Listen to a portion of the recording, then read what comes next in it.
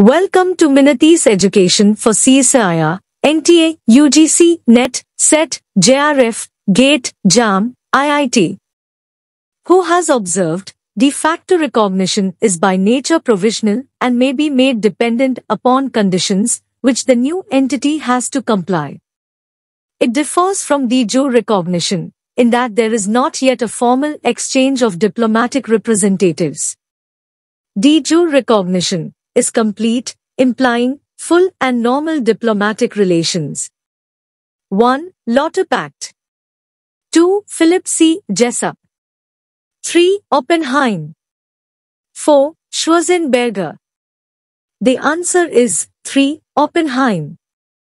Hurst-Lauter Pact, Philip C. Jessup, and Georg Schwarzenberger are all prominent international law scholars, but Oppenheim is the one who has observed that de facto recognition is by nature provisional and may be made dependent upon conditions which the new entity has to comply.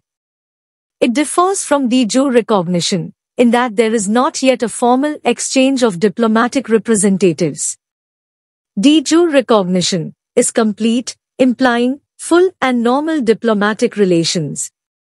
This definition is consistent with the widely accepted understanding of de facto and de jure recognition in international law.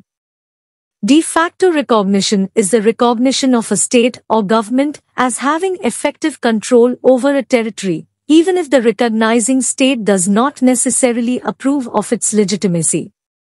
De jure recognition, on the other hand, is the full recognition of a state or government as a legitimate subject of international law. It is important to note that de facto recognition is not necessarily a prelude to de jure recognition. A state may choose to recognize another state de facto for a variety of reasons, such as to maintain diplomatic relations or to protect its own interests. However, it is not obligated to extend de jure recognition. The distinction between de facto and de jure recognition is often important in practice.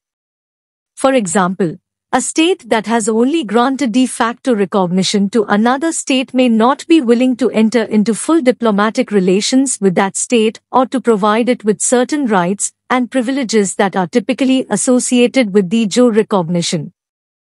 Thanks for watching. Visit again.